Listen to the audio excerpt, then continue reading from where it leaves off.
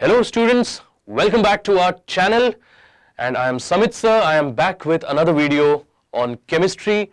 We are dealing with this beautiful chapter called Thermodynamics और आज का जो वीडियो है, in today's video we are going to talk about a very simple concept, very simple but very important nonetheless. We are going to talk about specific heat capacity and molar heat capacity. इस topic के बारे में हम बात करने वाले हैं. We are going to talk about specific heat capacity and molar heat capacity. बहुत ही सिंपल टॉपिक है ये और कुछ इजी क्वेश्चंस इसके ऊपर पूछे भी जा सकते हैं. कुछ क्वेश्चंस आए भी हैं इस कॉन्सेप्ट से रिलेटेड अलग-अलग एंट्रेंस एग्जाम्स में. So without much further ado, let's get started with specific heat capacity and molar heat capacity. Before I go to specific and molar heat capacity, first we will talk about heat capacity. तो heat capacity आखिर क्या होती है? So let's get started with that. Remember students, heat capacity is basically the amount of heat required to raise the temperature of a substance by 1 degree Celsius or 1 Kelvin. किसी भी substance का temperature अगर हमें बढ़ाना है bye 1 degree Celsius तो उसको कितनी हीट हमें देनी पड़ेगी? That is called as heat capacity. Alright, आप एग्जांपल देख सकते हैं. यहां मेरे सामने एक एक्सपेरिमेंटल सेटअप है. बहुत ही सिंपल सा एक्सपेरिमेंटल सेटअप है. आप देख सकते हैं इस बीकर के अंदर कुछ लिक्विड है. हम क्या करेंगे? हम इसे हीट करेंगे. तो ये लीजिए, हमने यहां पर इसकी फ्लेम ऑन कर दी है. ओके, अब आप देख सकते हैं कि ये जो लिक्विड है अब ये हीट हो रहा है विद दिस बंसन बर्नर. चलिए इस बीकर को हम कवर कर देते हैं विद अ पिस्टन. तो ये आया एक पिस्टन और हमने इसे कर दिया कवर. अब इसे कितनी हीट देनी पड़ेगी जिससे कि इसका टेम्परेचर 1 डिग्री सेल्सियस या 1 केल्विन बढ़ जाए? That is called as heat capacity. Students, I hope this is clear to you. एक चीज यहां पर आपको ध्यान रखनी पड़ेगी. इस जगह पे, इस कॉन्सेप्ट में मैं डील कर रहा हूं टेम्परेचर डिफरेंस के साथ. I am dealing with temperature difference. ठीक है, मैं बात कर रहा हूं कि अगर हमने हीट किया तो टेम्परेचर बढ़ जाएगा. I am talking about the increase in temperature rather than the temperature itself. Okay, तो इसको इंक्रीज इन टेम्परेचर को हम डिग्री सेल्सियस में भी ले सकते हैं या फिर केल्विन में भी ले सकते हैं. फॉर एग्जाम्पल, अगर हम बात करें 0 डिग्री सेल्सियस से 1 डिग्री सेल्सियस भी 1 का ही डिफरेंस है और इसी को अगर हम केल्विन में कन्वर्ट करें तो 273 से 274 भी 1 का ही डिफरेंस है. ठीक है, तो since we are talking about difference in temperature, we can talk in terms of either degree Celsius और in terms of kelvin. So once again, what is heat capacity? Heat capacity is nothing but the amount of heat required to raise the temperature of a substance by 1 degree Celsius or 1 Kelvin. Now, one question might be somewhere at the back of your mind, and that is, what quantity? Sir, आपने ये कहा कि किसी substance को अगर हम heat करते हैं तो उसका टेम्परेचर बढ़ाना है, पर हमने क्या ये स्पेसिफाई किया है कि कितना सब्सटेंस होना चाहिए? तो अब हम वहां जा रहे हैं, कितना सब्सटेंस होना चाहिए. तो याद रहे स्टूडेंट्स, अगर हमारे पास है 1 मोल ऑफ सब्सटेंस, ठीक है, 1 मोल ऑफ सब्सटेंस को अगर हम हीट कर रहे हैं और उसका टेम्परेचर 1 डिग्री सेल्सियस बढ़ा रहे हैं तो इसको हम कहते हैं molar heat capacity. So what is molar heat capacity? As you can see on your screens, molar heat capacity is defined as the quantity of heat required to raise the temperature. All right, how much heat will be required to raise the temperature of 1 mole of a substance by 1 degree Celsius or by 1 Kelvin. यानी कि जो हम heat capacity की बात कर रहे थे वही चीज है यहां पे, बस अब हम 1 mole की बात कर रहे हैं. ओके, थ्रू 1 डिग्री सेल्सियस और 1 केल्विन. नॉर्मली हम इसको डिफाइन करते हैं between 14.5 and 15.5 degree Celsius. Okay, 14.5 से 15.5 डिग्री सेल्सियस के बीच में. ये याद रखना स्टूडेंट्स कि जैसे जैसे टेम्परेचर बढ़ता है तो हीट होने की जो कैपेसिटी होती है वो भी चेंज हो जाती है. यानी कि 14 टू 15 डिग्री सेल्सियस के बीच में आपको जितनी हीट देनी पड़े तो जरूरी नहीं है कि 80 से 81 में भी आपको उतनी ही हीट देनी पड़ेगी.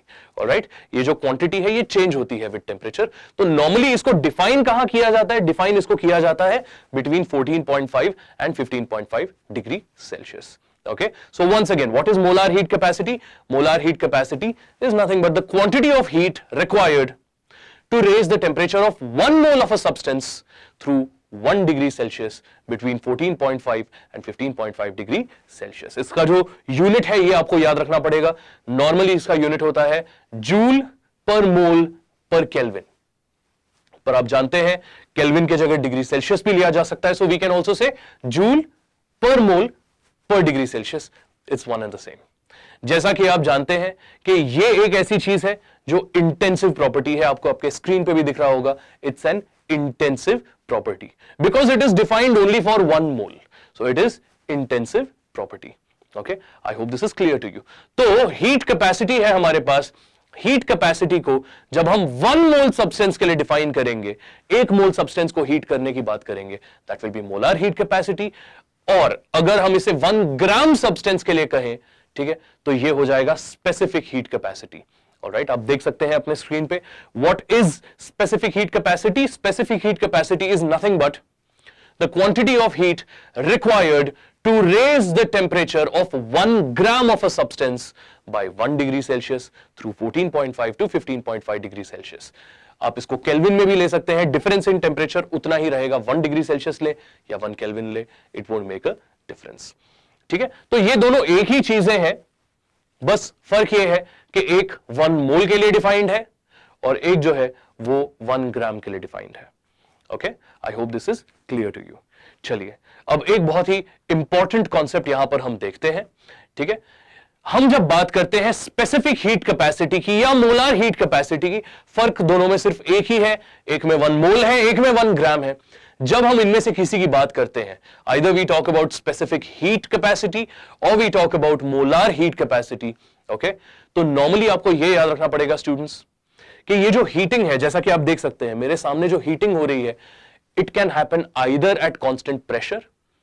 यहां पर आप देख सकते हैं हम एक कांस्टेंट एटमॉस्फेरिक प्रेशर वाले सराउंडिंग में है. आप अर्थ पे कहीं पे भी जाएं, उसके ऊपर जितना भी एटमॉस्फेरिक प्रेशर होता है वो कांस्टेंट होता है. ठीक है, जब आपका एलिवेशन चेंज होगा तो वहां पर of course atmospheric pressure change हो जाएगा जैसे जैसे आपका एलिवेशन चेंज हो जाए. But as long as you remain at a particular position like I am in this laboratory right now, तो हमारे ऊपर का जो एटमॉस्फेरिक प्रेशर है वो तो कांस्टेंट रहने वाला है. तो या तो मैं कांस्टेंट प्रेशर वाले कंडीशन पे इसको हीट करूंगा या फिर मैं इसे हीट कर सकता हूं कांस्टेंट वॉल्यूम वाले कंडीशन पे. वॉल्यूम यानी कि जो बॉर्डर है उनको एकदम फ्रीज कर दिया मैंने, चाहे कुछ भी हो जाए, अब ये बॉर्डर्स में मूव होने नहीं दूंगा, वॉल्यूम कांस्टेंट ही रखूंगा. Okay, so it can be measured at constant pressure और it can also be measured at constant volume. आप देख सकते हैं ये अपने स्क्रीन पे. जब इसको कांस्टेंट प्रेशर पे मेजर करते हैं we represent it with Cp, और जब इसे हम कांस्टेंट वॉल्यूम से रिप्रेजेंट करते हैं we represent it as Cv. Okay, चलिए, ये स्पेसिफिक हीट कैपेसिटी और मोलर हीट कैपेसिटी से ही रिलेटेड कुछ और कॉन्सेप्ट्स हम देखते हैं. आप जानते हैं कि एट कांस्टेंट प्रेशर, जब प्रेशर कांस्टेंट रहता है, ओके, कितनी हीट आपको देनी पड़ेगी, okay, how much heat will you have to give in order to raise the temperature of 1 मोल और 1 gram of a substance by 1 degree Celsius. तो ये तो होता है Cp. Okay, that is specific heat capacity. इसी तरह से हमने इसको डिफाइन किया है कि 1 ग्राम या 1 मोल अगर हमारे पास सब्सटेंस है, ठीक है, तो इसे हमें कितनी हीट देनी पड़ेगी कि इसका टेम्परेचर 1 डिग्री सेल्सियस या 1 केल्विन से चेंज हो जाए. सो फॉर 1 ग्राम और 1 मोल, for 1 kelvin rise in temperature, we take this heat as Cp. Okay, चाहे आप स्पेसिफिक हीट की बात करें या मोलर हीट की बात करें, रिप्रेजेंट हम उसको Cp से ही करते हैं. तो अगर हमारे पास n ग्राम्स हो या m मोल्स हो तो उससे हमें यहां मल्टीप्लाई करना पड़ेगा. यूनिटरी मेथड आप जानते हैं कि अगर 1 के लिए इतना है तो m के लिए कितना होगा. ठीक है, उसी तरह से ये जो है ये 1 केल्विन राइज के लिए है. तो मान लीजिए मुझे 5 केल्विन टेम्परेचर अगर बढ़ाना है तो मुझे 5 से मल्टीप्लाई करना पड़ेगा. ठीक है, इसको कहते हैं यूनिटरी मेथड कि अगर 1 के लिए इतना है तो मल्टीपल के लिए कितना होगा, we multiply it by a certain factor. ये नॉर्मली हम 4th या 5th स्टैंडर्ड में पढ़ते हैं, तो इसके ऊपर ज्यादा टाइम वेस्ट नहीं करते, फटाफट देखते हैं। अगर हमारे पास n मोल्स या m ग्राम्स है, ठीक है, और अगर हमारा जो टेम्परेचर का राइज है वो है डेल्टा टी, तो हमें इन वैल्यूज को यहां मल्टीप्लाई करना पड़ेगा। तो जो Cp होगा, it will get multiplied either with the number of moles और with the mass and also with the difference in temperature. Okay, I hope this is clear to you. It's a very simple concept. तो अगर किसी भी substance के लिए मुझे उसका temperature बढ़ाना है, तो आप ये प्रेडिक्ट कर सकते हैं कि उसको कितनी हीट आपको देनी पड़ेगी। If there is any substance, I want to raise the temperature of that substance, all you have to do is आपको ये देखना है कि आपके पास कितना substance है, या तो आप ग्राम्स में देख सकते हैं या आप इसको मोल्स में देख सकते हैं। उस पर्टिकुलर सब्सटेंस का आपको Cp का वैल्यू पता होना चाहिए, और यह पता होना चाहिए कि आप उसको किस टेम्परेचर पे लेके जाना चाहते हैं।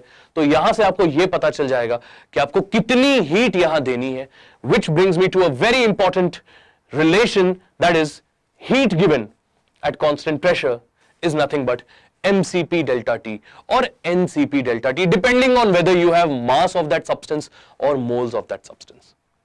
Okay? एक और चीज मैं यहां पर आपको बता दूं, अगर फॉर एग्जांपल यहां पर मोल्स है, तो यहां Cp की वैल्यू जूल पर मोल पर केल्विन में ही होनी चाहिए। आप ऐसा मत करिएगा कि if the Cp value is given to you in joule पर मोल पर केल्विन, तो वहां पर आप मास से मल्टीप्लाई कर दें, वो यहां पर नहीं चलेगा। अगर यहां पर जूल पर मोल पर केल्विन है, तो यहां मोल्स होना चाहिए। अगर यहां पर जैसे आप देख सकते हैं जूल पर ग्राम पर केल्विन है, तो आपको उसको नंबर ऑफ ग्राम से मल्टीप्लाई करना है। So you have to be a little careful over there. तो कितनी हीट देनी पड़ेगी एट कांस्टेंट प्रेशर, कितनी हीट देनी पड़ेगी to raise the temperature of any substance, तो आपको वो सब्सटेंस का क्वांटिटी पता होना चाहिए और आपको डिफरेंस पता होना चाहिए कि आप किस टेम्परेचर पे उसको लेके जाना चाहते हैं। You can easily get this relation. Similarly आप ये देख सकते हैं कि अगर कांस्टेंट वॉल्यूम रहे, तो वहां पर Cp की जगह सिर्फ क्या आ जाएगा, Cv आ जाएगा। Rest everything will remain the same. वही सेम यूनिटरी मेथड से हम ये फॉर्मूला डिराइव कर सकते हैं। सो at constant pressure, how much heat will you give to raise the temperature of any substance is given by this formula, and at constant volume how much heat are you supposed to give in order to raise the temperature of any substance, you will get by the second formula. चलिए let's move ahead. अब हमने ये देखा है कि Cp जो है वो कांस्टेंट प्रेशर पे होता है, Cv जो है वो कांस्टेंट वॉल्यूम पे होता है। इन दोनों का आपस में क्या रिलेशन है, ये बात भी हमको पता होनी चाहिए। तो याद रखिएगा स्टूडेंट्स, Cp और Cv का अगर आप डिफरेंस निकालेंगे तो आपको मिलेगा यूनिवर्सल गैस कांस्टेंट, यानी कि Cp minus Cv is equal to R। You know what is R, it is universal gas constant. अगर यहां पर Cp और Cv के जो वैल्यूज है, अगर आपको वो जूल्स में दिए गए हैं, तो R की वैल्यू भी आपको जूल्स में लेनी पड़ेगी, एंड दैट इज 8.314। ओके, अगर ये वैल्यूज आपको कैलोरीज में दिए जाते हैं, तो R की वैल्यू को भी आपको कैलोरी में लेना पड़ेगा, that is 2। It is actually 1.987 which is normally approximated as 2। एक और रिलेशन है यहां पर जो बहुत इंपॉर्टेंट हो जाता है between Cp and Cv, and that is Cp divided by Cv is equal to gamma. Alright, Cp divided by Cv अगर ये रेशियो में लेता हूं, it is called as gamma. Normally this gamma is called as Poisson's ratio and it is also called as adiabatic index. Poisson's ratio भी कहते हैं इसको, adiabatic index भी कहते हैं। ये कुछ इंपॉर्टेंट फॉर्मूले हैं जो हमको पता होने चाहिए with respect to Cp and Cv. Alright? अब यहां पर एक चीज है स्टूडेंट्स जिसका आपको यहां ध्यान देना पड़ेगा, and that is ये जो पहले और सेकंड फॉर्मूले में, फर्स्ट और सेकंड फॉर्मूले में जो Qp और Qv है, ये क्या इंडिकेट करते हैं, ये इंडिकेट करते हैं how much heat is given at constant pressure, how much heat is given at constant volume. अब अगर आपका थर्मोडायनेमिक्स स्ट्रांग है तो आप ऑलरेडी पहचान गए होंगे कि इसका मतलब क्या है। इन केस अगर आप ये नहीं पहचान पाए, तो हमने ये अपने पिछले वीडियोस में डिफाइन किया हुआ है। Whenever heat is absorbed or heat is released at constant pressure, it is nothing but change in enthalpy, that is delta H. Okay? And whenever heat is absorbed or liberated at constant volume, it is nothing but change in internal energy. तो इस तरह से भी मैं इसको यहां पर लिख सकता हूं। हो सकता है क्वेश्चन में आपको हीट के जगह चेंज इन एंथैल्पी पूछा जाए, तो ऐसे केसेस में आपको थोड़ा सावधानी बरतनी पड़ेगी। Alright, so these are some of the important फॉर्मूले when it comes to specific heat capacity or molar heat capacity at constant pressure and volume. There's one thing, however, where I want to relay some special attention, okay, and that is Poisson's ratio, gamma. ये जो gamma है, इसके value से हम ये पता कर सकते हैं स्टूडेंट्स कि किसी भी गैस की एटॉमिसिटी कितनी है। एटॉमिसिटी का मतलब होता है कि वो मोनोएटॉमिक है या डायएटॉमिक है या ट्राइएटॉमिक है। ये सारी चीजें हम एटॉमिसिटी से पता लगाते हैं। तो एटॉमिसिटी की जो वैल्यू है वो मुझे यहां पर गामा दे सकता है। मैं आपको एग्जांपल के साथ डायरेक्टली बताता हूं। अगर गामा की जो वैल्यू है अगर वो आती है 1.67, तो याद रखिएगा स्टूडेंट, ये किसके लिए आती है स्टूडेंट्स? ये मोनोएटॉमिक गैसेस के लिए आती है, जैसे कि हीलियम, नियॉन, आर्गन। ओके, तो इन सब गैसेस के लिए जो गामा की वैल्यू आती है वो आती है 1.67। इसको डिराइव भी किया जा सकता है, बट अभी फिलहाल हम लोग इसका डेरिवेशन नहीं देखने वाले हैं। It is not even a part of our curriculum in chemistry. ये डेरिवेशन आपको कभी नहीं पूछा जाएगा, लेकिन ये बात आपको पता होनी चाहिए कि अगर गामा का वैल्यू हमें दिया है तो वहां से एटॉमिसिटी क्या होगी। Is the value of gamma, that is poisons ratio, if the value of poisons ratio is 1.4, तो ये डायएटॉमिक गैस है, और अगर ये वैल्यू है 1.33 तो ये ट्राइएटॉमिक गैस है, जैसे कि ozone, you know, O3। Alright, atomicity का मतलब कि उस मॉलिक्यूल के अंदर कितने एटम्स प्रेजेंट होंगे। So depending on the value of gamma we can predict the value of atomicity of any gas. Again, let me reiterate, this can be derived. ठीक है, लेकिन यहां पर हम इसे डिराइव नहीं कर रहे हैं, यहां पर इन वैल्यूज को हम स्टडी कर रहे हैं।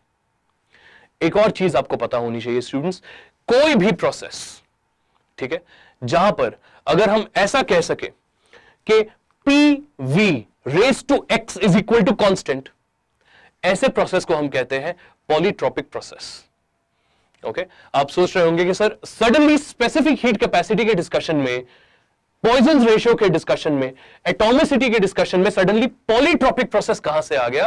तो जस्ट हियर मी आउट, ठीक है, कोई भी ऐसा प्रोसेस जहां पर PV raise to x is equal to constant, इसे हम कहते हैं पॉलीट्रॉपिक प्रोसेस। ओके, अब यहां पर देखने वाली बात यह है कि अगर x की वैल्यू जो है, अगर इस वैल्यू को मैं कर दूं 0, तो हो जाएगा PV raised to 0 is equal to constant, anything raised to 0 is 1, तो आ जाएगा P is equal to constant, यानी कि ये प्रोसेस होगा आइसोबारिक।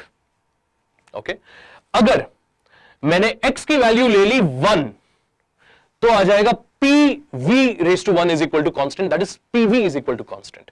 और आप जानते हैं स्टूडेंट्स, 11th स्टैंडर्ड में आपने पढ़ा हुआ है बॉयल्स लॉ, ठीक है, बॉयल्स लॉ में आपने देखा हुआ है कि PV is equal to constant only at constant temperature, तो यानी कि ये आइसोथर्मल प्रोसेस होगा। ठीक है, P into we is equal to constant at isothermal condition. Alright, अगर इस x का वैल्यू मैंने ले लिया इंफिनिटी, तो ये होता है isochoric process. Alright, this process will be called isochoric process. अब यहां पर देखने वाली बात यह है स्टूडेंट्स कि अगर x का वैल्यू मैं लेता हूं gamma, if the value of x is gamma, आप जानते हैं गामा क्या है? What is gamma? Gamma is nothing but your Poisson's ratio, also called as adiabatic index. तो अगर x की वैल्यू हम लेते हैं गामा, यानी कि PV raised to gamma is equal to constant, ये जो प्रोसेस होता है स्टूडेंट्स, ये होता है आइसेंट्रोपिक प्रोसेस। तो आप सोच रहे होंगे कि आइसेंट्रोपिक प्रोसेस क्या होता है, तो you don't have to worry. Isentropic process जो होता है, it is nothing but adiabatic process which is done reversibly। ऐसा adiabatic प्रोसेस जिसको हम रिवर्सिबली करते हैं उसको आइसेंट्रोपिक भी कहते हैं। तो इसीलिए इसका नाम जो है adiabatic इंडेक्स भी है। ठीक है, I hope this is clear to you. तो इस वीडियो में स्टूडेंट्स हमने क्या बात की? हमने बात की specific heat capacity and molar heat capacity के बारे में, और उससे रिलेटेड कुछ इंपॉर्टेंट कॉन्सेप्ट्स हमने यहां पर स्टडी किए। ऑलराइट, आई होप आपको ये वीडियो पसंद आया। अगर ये वीडियो आपके लिए हेल्पफुल था तो आप इस पे लाइक छोड़ सकते हैं। कोई अगर आपको डाउट्स हो तो आप कमेंट सेक्शन में लिख सकते हैं। Do not forget to subscribe to our channel, that is target publications. Also do not forget to press that bell icon so that you do not miss any of our updates. Thank you so much for watching.